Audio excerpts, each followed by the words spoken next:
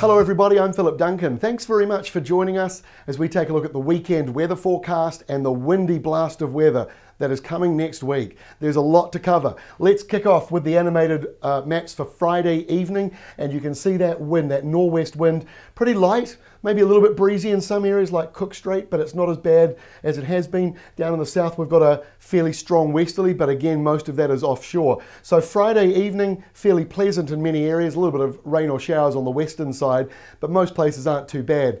Once we get to Saturday though, that's the start of the next 7 days of going downhill. So let me explain what happens. The first cold front comes up into the North Island with a burst of rain or showers, although keep in mind high pressure is just there, so that front is fizzling as it goes further north, and eastern areas mostly dry and warmer than average. The colder than average weather will be down around Southland, some parts of Otago and around the west coast.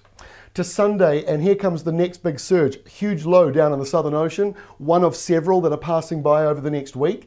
Gale force winds coming in from the west to northwest. Now it's going to take another day or so to just lock in exactly who's most exposed, but I think it's pretty obvious to say the Southern Alps and inland parts of Canterbury and Otago most likely to get those strong winds. They'll surge up later towards Cook Strait and Wellington, and showers for everybody else. Warmer than average for many northern and eastern areas though, thanks to those nor'westers. And that changes on Monday. There is a cold change sweeping in. You see that dark blue line, everything south of that, colder than average on Monday. There might even be some snow showers around Queenstown, but keep in mind the pale blue here indicates just a risk of showers, not widespread rain, and that airflow also means it is mostly dry for all these eastern areas again. Might be a bit colder than average though on Monday for many places in the South Island, but still fairly mild for some of these eastern areas, just a few showers coming up along those western areas.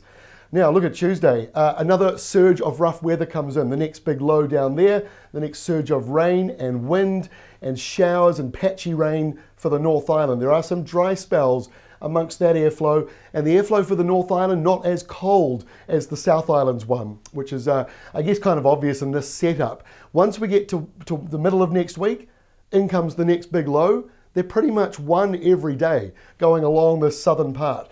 Big strong surge of winds once again, another surge of rain, another surge of snow, and in the North Island, the further north you go, the calmer the winds are, the milder it is. So many of these northeastern areas are looking pretty good, despite the winds at times. It won't be too wet. Now this is Thursday's map. I wanted to end on Thursday.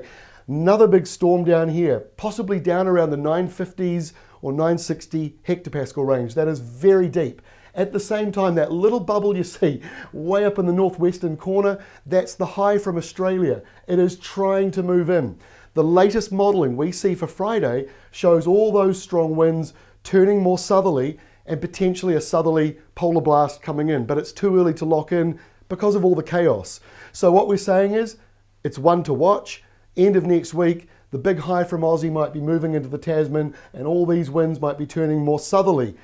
But it's a long way to go just yet. So it's safe to say next week looks pretty unsettled around both New Zealand and Tasmania. But if you want settled weather, head off to Aussie.